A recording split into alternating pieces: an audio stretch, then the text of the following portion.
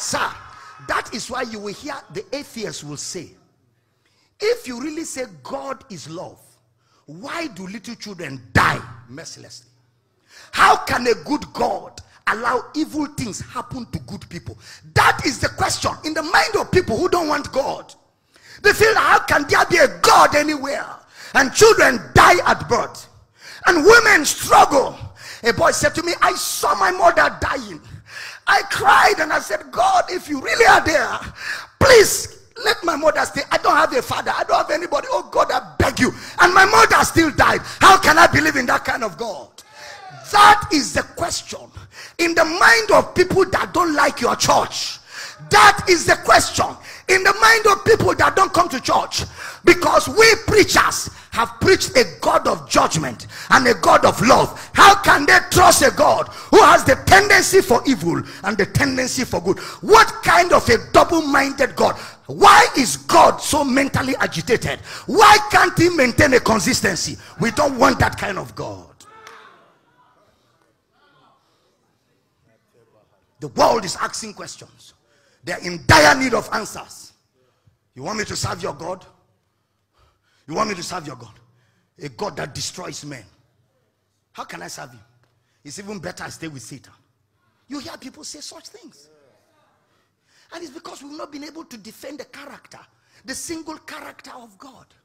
And it's easy. It's because the Bible you read, you didn't understand it. You saw he kill it and make it alive. And you thought it was God. But you didn't study well to see that that was the impression of the author. You read it, give it and take it away. You thought that that's the dual nature of God. But you didn't read well to see that that was the impression of a fallen man by the name Job. You read and you saw that the Bible says, can evil happen and God has not caused it? You didn't read clearly to see that that was the impression of Amos the prophet. These were their impressions. Why? No man has seen God at any time. So since they have not seen God, in their writings they added their impressions. In the Old Testament, if something happens that cannot be explained, they concluded it must be God. That's where our legal system got it from, where they say natural disasters are an act of God. The legal system of Nigeria believes, in fact globally, that natural disasters are an act of God. They got it from the Old Testament impression of the prophets. If natural disasters are an act of God, why will Jesus rebuke the wind and the waves? Why didn't he say more wind, more waves? Because this is an act of God. Jesus is God who came to introduce God's character. He looked at the wind and said, "Shut, peace, be still." And there was a calm, because God does not function through natural disasters. All God does is to stop them to the degree to which you allow him to stop them. He has no pleasure in death. He is life. I am come that you may have life. That's God's character.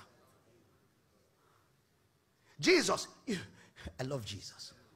You know, Jesus is God in human flesh who came to help man understand God. That's why he came in humanity, because his target is man. So he came in man's form. So in man's form, he can explain God to man. So man can understand God, so that man and God can be a family. Jesus showed up.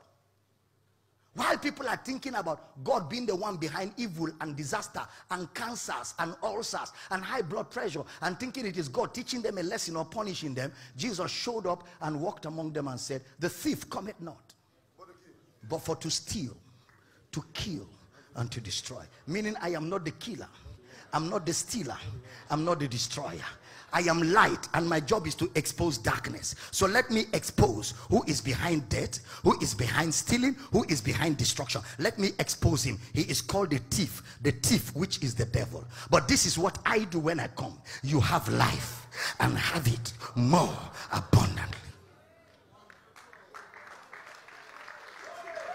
Am I teaching good this morning? I'm come that you may have life.